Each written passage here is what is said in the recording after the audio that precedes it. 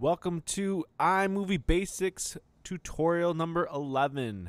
Alright, in this one, what you should already have is you should have your video, you should have your 3 pictures, you should have your titles here and here, and you should also have your transitions. If you don't have that and you don't know how to do that, you can go back to the last tutorials and find out and catch up where we are now. Or you can just find out what this means.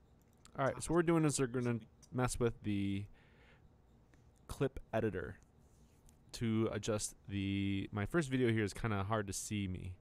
The colors are all kind of messed up, so I'm just going to mess with those colors. So I'm going to go to clip adjustments, and you can change between clip, video, and audio all in the same thing. If you look, those are all right here too, but if you just click one of them, you get the same panel. But we're going to go to video here in the middle. We're going to click this guy, and you can see in this is like a level bar that shows you shadows. If you go over and let it hover, it will tell you. Maybe not. This is like a shadow. This is kind of, and you also have these faders. This is black. You can kind of see black there, and this is the white light, they call it that. And then they have all your exposure, brightness, contrast, all these other things. If you don't know what these mean, it's totally okay. What you want to do is just mess with them. Click them and see what they do, and you can kind of figure out what these little things are here. So exposure, that has to do with how much light is let into a camera. This is like a camera lens, and it's the little shutter that opens up, and this is like a lot of light. You're letting a lot of light into the camera lens. So I'm going to add a little bit here. This light over here is messing up, but and then if you hit brightness, you can see what brightness does. You can brighten this up a little bit.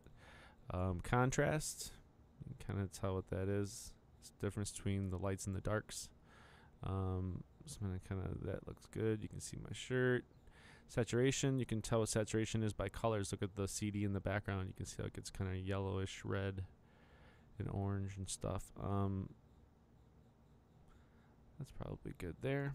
Red gain, all these will change the color of that. This thing right here, you can move around and change it to different colors if you want that effect. So I'm just going to go to the middle there, and then I can press done. So that's how you fix color in your video, so you can actually see things. If it gets too dark or too light, you can change that, and that's it. So if you have any adjustments that you need to make in your video, do that.